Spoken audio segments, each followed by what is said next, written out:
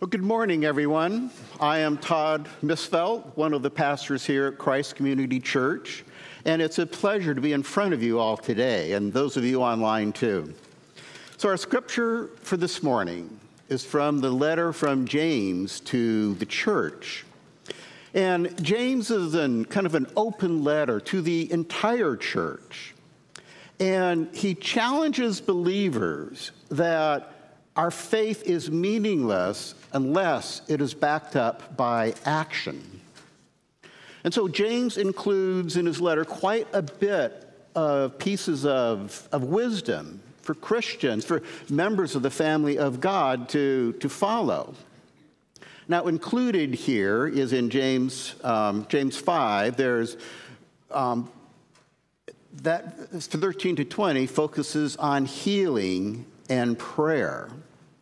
And these are very deep topics that you may have heard talked about before.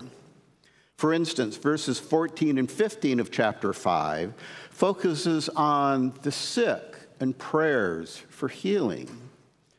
And verses 17 and 18 focus on earnest prayers and how God will respond and act to those. Now, many messages have been given on these various topics, but today, in light with our theme of being a member of the family of God, we're going to focus particularly on 4 verses here. And these verses describe how members of the family of God can help each other to be healed. And this will help members of the family of God not only be healed from sin, but also return to spiritual health. So please stand as Rachel reads our passage for this morning. Is anyone among you in trouble? Let them pray. Is anyone happy? Let them sing songs of praise. Is any among you sick? Let them call the elders of the church to pray over them and anoint them with oil in the name of the Lord. And the prayer offered in faith will make the sick person well. The Lord will raise them up. If they have sinned, they will be forgiven. Therefore, confess your sins to each other and pray for each other so that you may be healed. The prayer of a righteous person is powerful and effective. Elijah was a human being, even as we are. He prayed earnestly that it would not rain, and it did not rain on the land for 3.5 years. Again he prayed, and the heavens gave rain, and the earth produced its crops. My brothers and sisters, if one of you should wander from the truth, and someone should bring that person back, remember this. Whoever turns a sinner from the error of their way will save them from death and cover over a multitude of sins. Thank you, Rachel. You may be seated.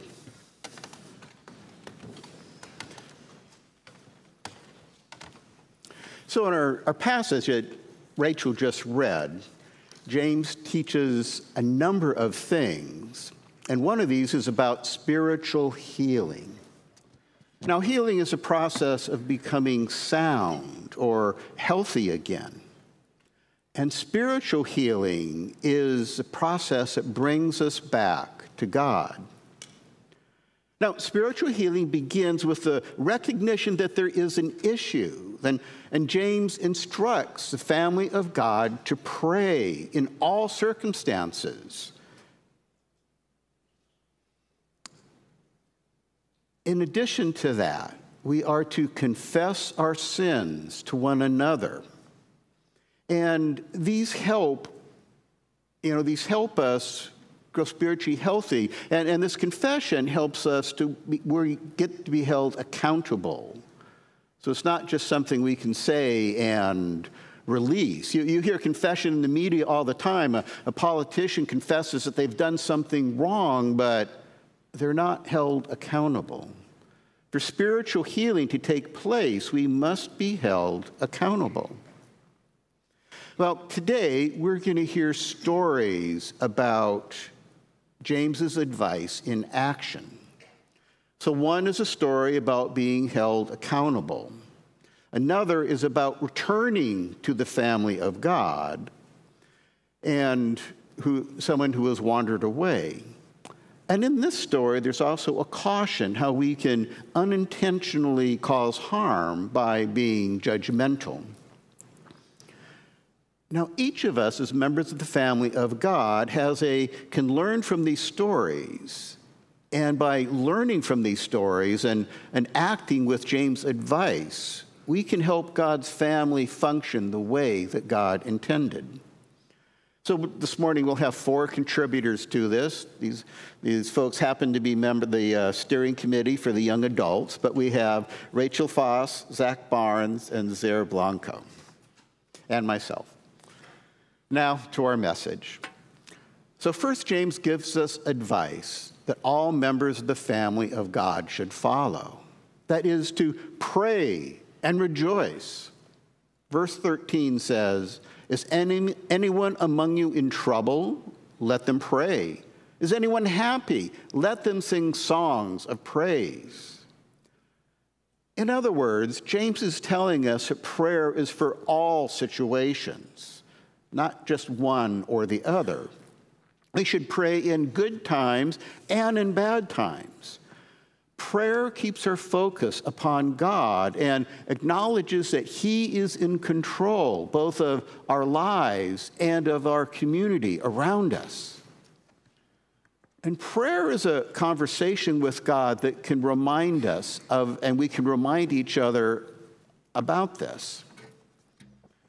Now, verses 14 and 15 speak of prayer for physical healing.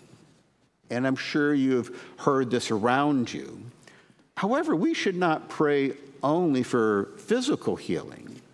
We must also pray for that spiritual healing I mentioned that will bring us back to God if we have wandered. Now, one reason we can become distant from God is that because of our disobedience to His will. And this results in a state or behavior in us, and that is not what God intends us to be. And today we will use the word sin to describe that distance from God, or what causes us to be distant. Now, one reason we can be distant from God is because of our disobedience to His will. This should be nothing new, but this, and God forbids this disobedience because it hurts us. It hurts our relationships with others and with God. And what's more, we can choose to ignore this disobedience, no matter how much it's hurting our relationships with God and others. So to become healthy, we need to stop ignoring our sin and seek help. This is where being part of the family of God comes in. So the first step in returning to God is confession. James commands this in verse 16. He says, "Therefore, confess your sins to each other and pray for each other so that you may be healed." Confession forces us to admit that there is a problem and to acknowledge specifically what that problem is. Confession blasts through our comfort zone, blasts through our emotional resistance to the real root of the problem, our reluctance to conform to God's will. And if we don't confess to our sin, we will not be healed. Now, if you look at it, if we're not willing to confess our sin to another person, then perhaps we're not really ready to repent.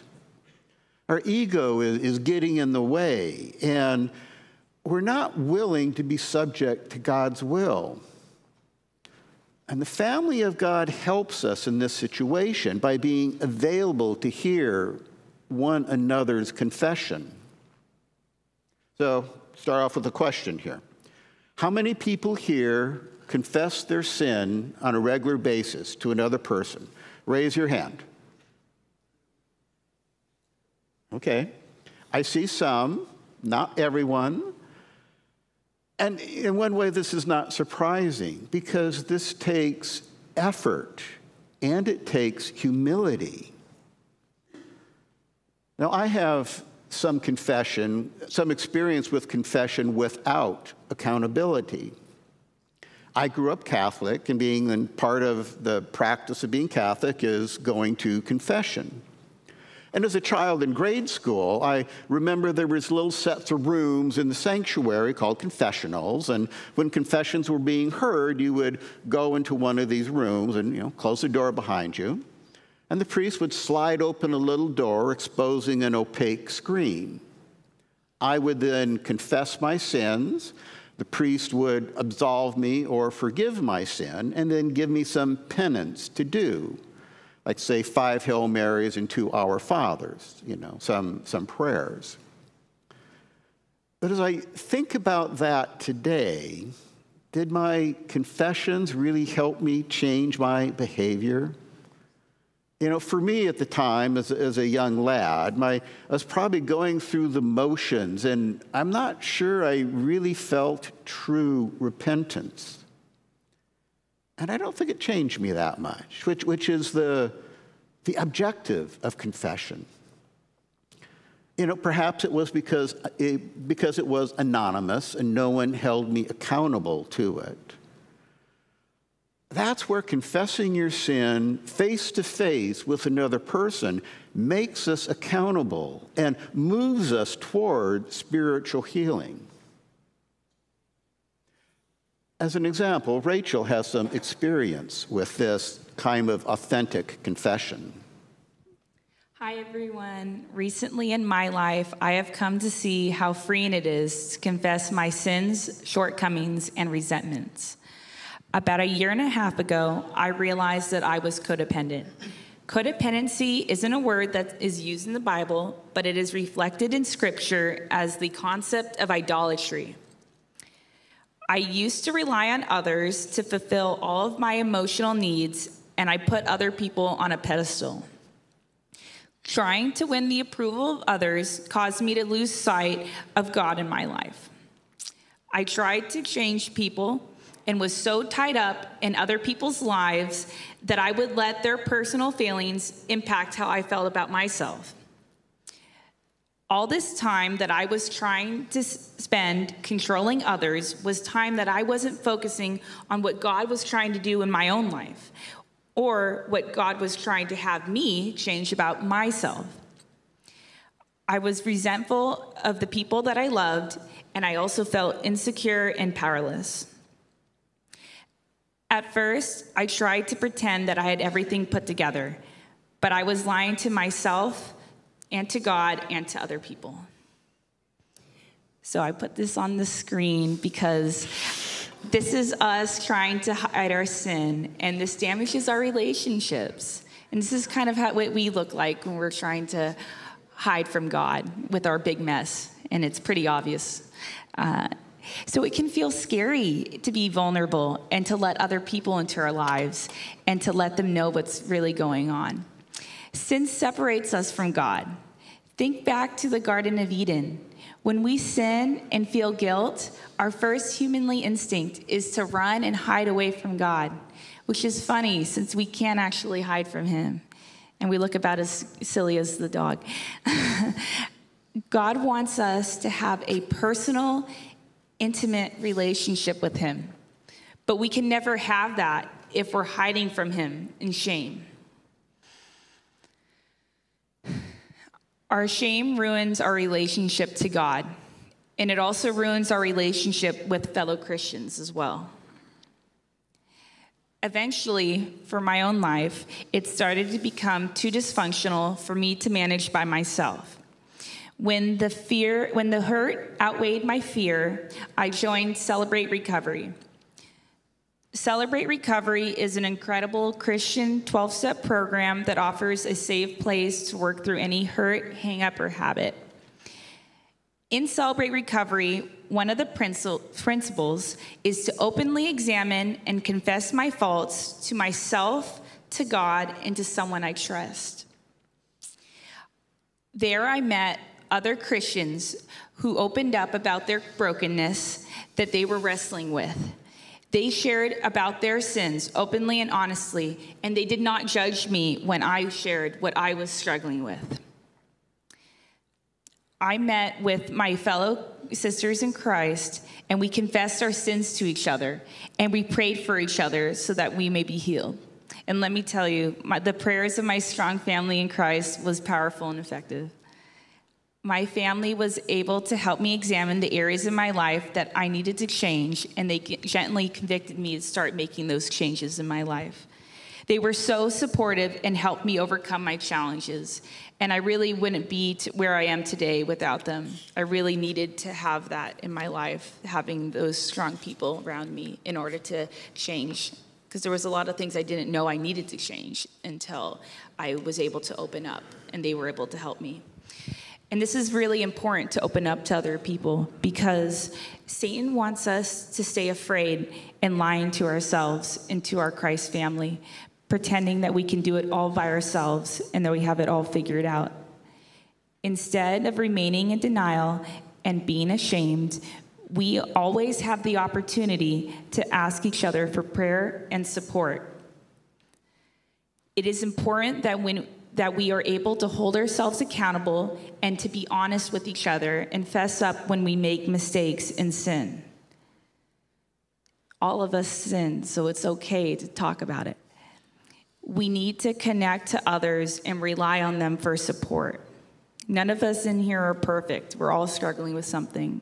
If we were all perfect, then we wouldn't need Jesus anyway, and we could all go home. So it's important that we talk about it, because we need Jesus. We heal as we are honest with one another about how we are struggling and what sins are tripping us up.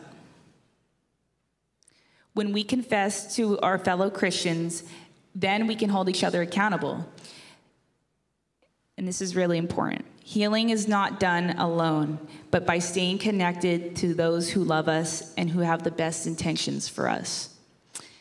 I'm going to wrap up my part by reading Psalms 32, 1 through 5. What happiness for those whose guilt has been forgiven. What joys when sins are covered over. What relief for those who have confessed their sins and God has cleared their record. There was a time when I wouldn't admit what a sinner I was, but my dishonesty made me miserable and filled my days with frustration. My strength evaporated like water on a sunny day until I finally admitted all my sins to you and stopped trying to hide them. I said to myself, I will confess them to the Lord, and you forgave me. All my guilt is gone. Well, thank you, Rachel.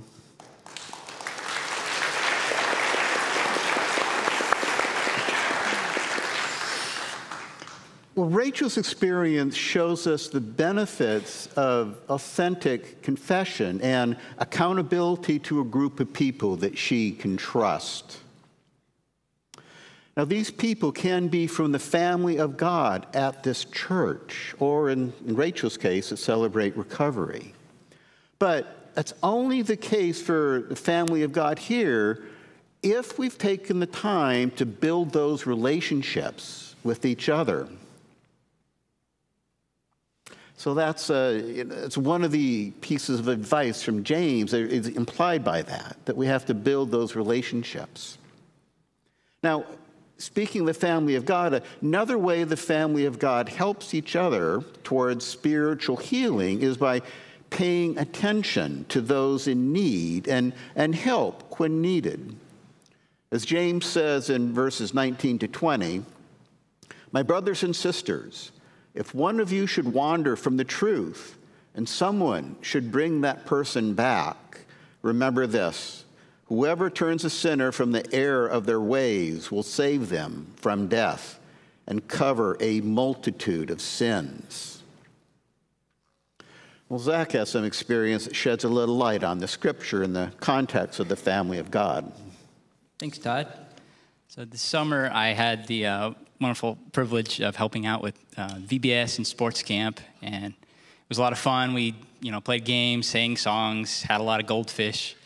The main point is to share the gospel with our children. I can speak from my own experience of years of doing this. I hit a certain point where, I started asking myself, like, how can this gospel message that I'm sharing to these 5-year-olds still be relevant to my life? Does this still make sense to me? Is this useful to me? And I work with some of the middle schools and high schools, and I see the same thing in them. They're asking the same questions, which is, this what I'm sharing to these 5-year-olds, is this, this is comforting for them maybe, but for me, do I care about this? Do I believe this? So I also grew up in this church just like Rachel, and I've seen many of my peers fall away from the faith. People are quick to come up with whatever reasons why this is happening. But I want to take the angle that James is talking about, and I think it's more helpful to consider, which is that we should be emphasizing the great relational and spiritual rewards that come from bringing them back. So how do we help somebody who's wandered from God? It's not enough to just say hi on a Sunday or keep them in thoughts or prayers. We have to build real relationships, and these take time. We have to listen through and work through years of doubt this person may be experiencing.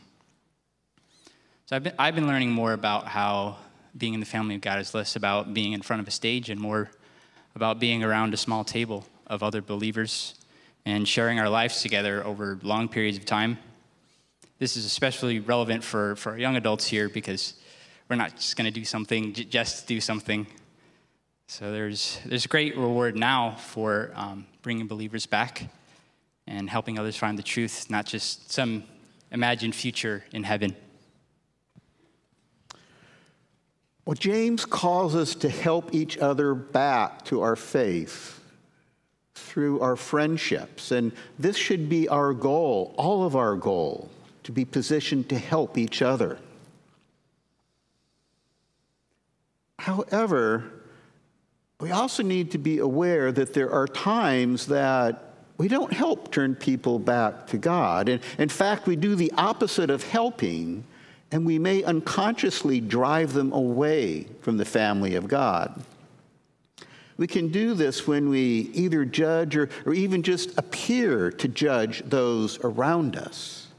And something like this, instead of building up the family of God, tears it down. We add to the wounds that they're already suffering with instead of helping them toward spiritual healing. Well, Zir experienced this, and let's hear his story. Yeah, thanks, Todd. I was a different man back in college. Despite how I lived my life, I tried making efforts to get involved in community. It's probably about halfway through college, sophomore, junior year. That's when actually one of my friends, she was on the softball team, and we were talking, and she mentioned to me how she was involved in community, in a church, in a college group. And it threw me off because her and I, we partied together. And so I was like, oh, okay, I guess that's a thing. You party and go to church. So that inspired me, and I was like, okay, if you can do that, I guess let me give it a shot too. So I did that. I tried going to the church she was at, and it was difficult. It was pretty hard for me, given that she's a girl and I'm a guy. So she was with women's group, and I was with the men's group. And I went, and what made it really difficult is what I was involved in. So I went to Chico State, and I was on the track team, and I was also part of Greek life, fraternity. And when you're involved in those two things, there's a certain stigma that comes with that. So when the community I was in, they found out what I was involved in, instead of seeing where my heart was, they immediately assumed that I had the wrong reasons to be there and that I had impure intentions. And all of a sudden, they just kind of stopped trying to get to know me. and they just thought, okay, all right, there's just another frat boy here. And that really hurt me, because I was genuinely really trying to get back in the family of God. And like I said, this was halfway through college, and because of that, it left a sour taste for me. And so I was like, okay, I guess I just don't belong here. So I stepped away, lived a life of sin, and I wasn't part of a community for a couple years. Although I was raised in a Christian home, I'm very thankful to my parents, because they never forced me to go to church, never forced me to be involved in any of that. And I'm really very happy and blessed for that. It actually wasn't until October of 2021, and mind you, this was a time when I was still living a sinful life, so I wasn't really involved in any sort of community. I had no one inviting me to church, none of that stuff. And it was October of 2021. One day, I woke up, and out of nowhere, I felt like this tugging. And I'm like, okay, I guess let's go to church. Well, let's give it a try. Let's give it a shot again. And at this point, I graduated college already. I was 23, 22 at the time. What I realize now that I didn't realize then is that tugging, that feeling of coming back to church, of, hey, let's go find something, that wasn't me, that was the Holy Spirit within me. And so I understand now that I truly am saved, and so I'm thankful for that. And although what I went through was a little difficult, I realized that I had to go through that so that I can come from a place of understanding and acceptance when I speak with others who have gone somewhat through the same journey I went through. And a perfect example of that is a coworker friend of mine. We were talking, she started sharing some things with me. Out of nowhere, she mentioned that she was raised in a Christian home. She's trying to get back to church. And I think the reason why she was so open with me and was able to share some personal things is she knew that I was coming from a place of acceptance and I didn't judge her. And I think that's why she was very just honest with me. And I think that's one of the reasons why I had to go through what I go through, so that I could be put in a place and listen to others intently and see where their heart is, despite what they're involved in or whatever things they have done. And going through my story, it's somewhat kind of like the disciple Matthew. Ironically enough, one of my favorite disciples is actually Peter, but Todd actually helped me realize this story is kind of like Matthew, in that he was a tax collector. And people did not like him because of the occupation and what he was involved in.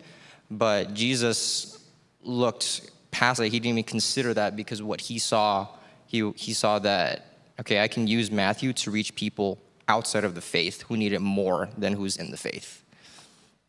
In this passage of James that we're talking about, our job as part of the family of God is to listen and understand where everyone comes from, and really to not judge and to be accepting. I know as humans, it's hard for us to do that, because we're not perfect, and that's okay. We don't have the authority to judge. That's God's job, not ours.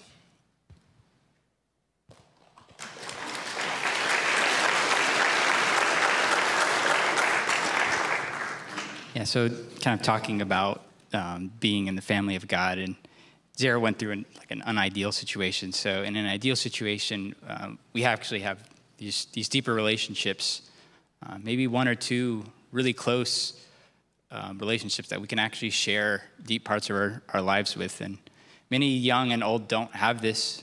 It was hard for me to realize this a couple of years ago, that I didn't really have anybody I could share this with. And I started to cultivate this with some of closer men that I know.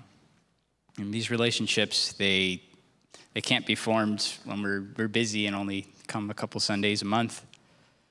So I'm challenging myself. I'm challenging others to consider in their lives if they have someone they could maybe start this with. These relationships, they'll take many years, and they won't just happen by chance waiting around.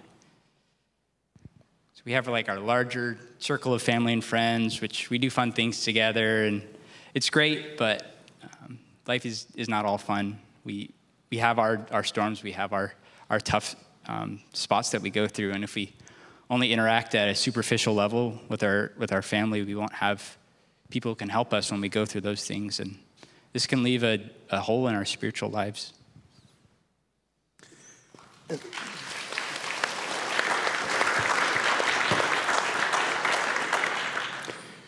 Yeah, we have a great group of fellow members of the family of God right here. So, anyway, as Zach says, the challenge for all of us is to have close friends so that, from Jane's standpoint, so that we can be opening to listen to their confessions and someone we can confess to.